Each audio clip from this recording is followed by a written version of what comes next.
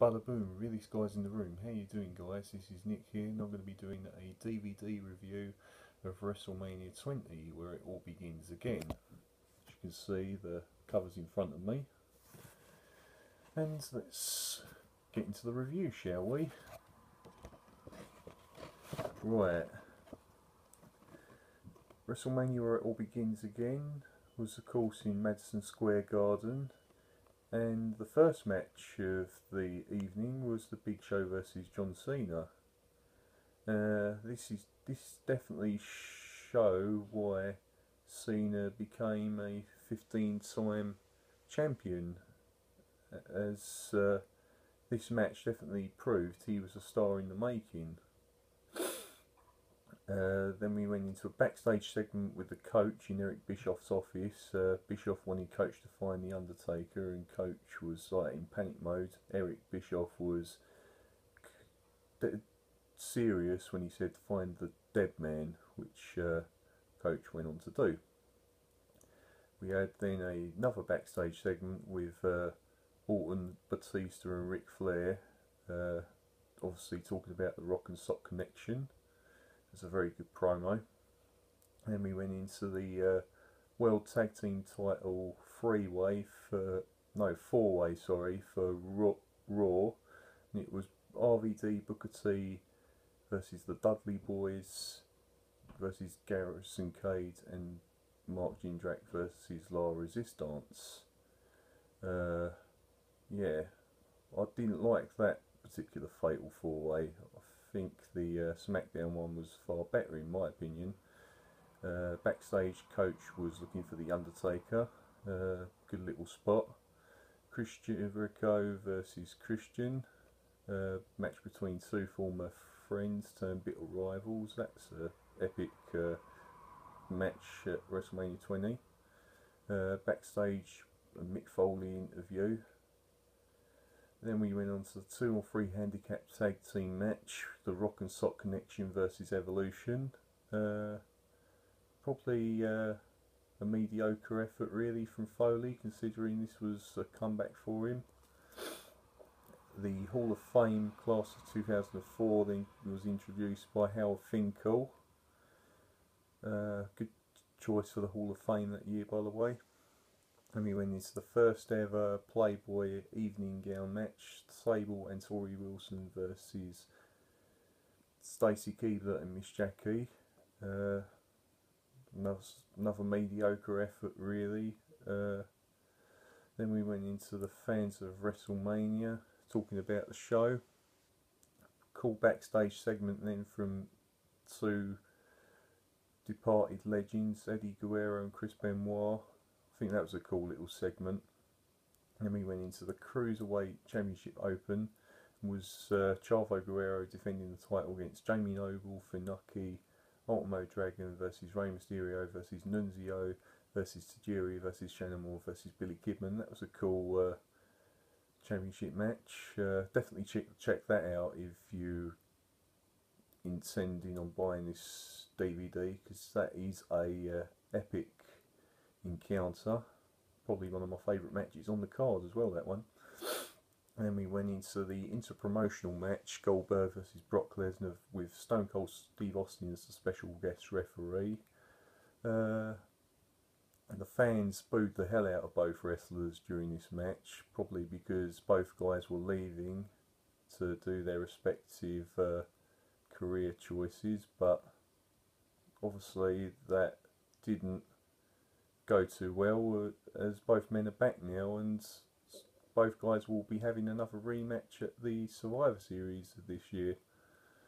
Hopefully the reception this time around's better than the WrestleMania 20 match, but I think the only other issue as well with these guys having a rematch is at the Survivor Series is both men are past their prime now. Both men are older, and their conditioning's not like it was in the first encounter. It's just a shame that the crowd wasn't into this one, was booing both guys. And McMahon comes out and thanks everyone for making WrestleMania this particular one where it all begins again. And then it was the fatal four-way for the WWE Tag Team Championship. Scotty 2 Hotty and Rikishi versus the APA versus the Bashams versus the world's greatest tag team. I think this was probably the better fatal 4-way of the two tag team title matches. This was definitely, I think, the better of the two fatal 4-ways, as this one focused more on the action a bit more, I'd say. Then we went into a segment with Jesse the Body Ventura interviewing Donald Trump. It was alright, nothing too special. Then we went into the women's title match, hair versus title, Victoria versus Molly Holly. Yeah, that was pretty cool, that one. Seeing what happens to Molly Holly after was just funny. I think it suits her with a shaved head. And it was the WWE title match, Eddie Guerrero versus Kurt Angle.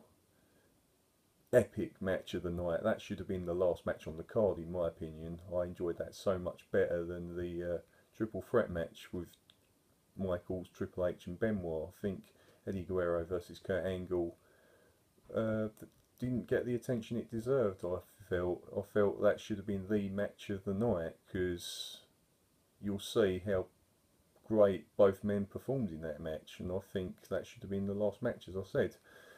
The Undertaker versus Kane match was next.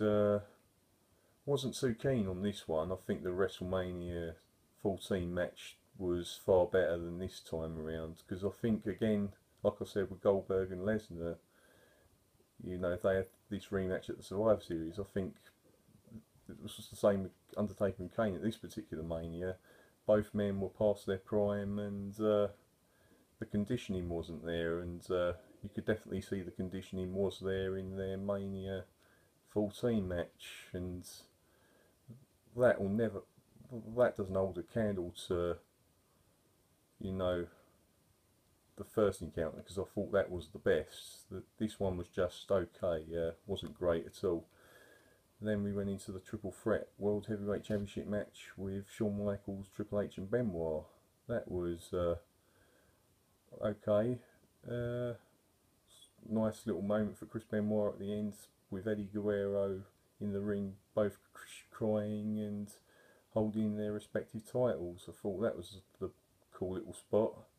And then at the end we had a WrestleMania 20 recall, highlighting all the best action from the night. Little like video package. Plenty of extras, confidential, The Rock and Sock connection, New York press conference, pre-match comments from Billy Kid and Rey Mysterio, Molly Holly, Mean Gene Okerlund, post-match comments from John Cena, RVD and Booker T, Mick Foley, Big Show, Christian, Chavo Guerrero and Chavo Classic, Superstar Billy Graham, Molly Holly and the fans. Sunday Night Heat, Dudley Boys vs Lance Storm with Val Venus, Bite This with Eddie Guerrero, TV promos, WrestleMania 20, Triple H vs Shawn Michaels vs Chris Benoit, Brock Lesnar vs Goldberg, Kane vs Undertaker, Eddie Guerrero vs Kurt Angle, Rock and Sock versus Evolution. They were like the promos. And then extras on disc 3, Mania of WrestleMania, WrestleMania's 10 greatest matches ever, and WrestleMania Gallery, and a trivia, like quiz telling you about like different matches at Mania. That's pretty cool.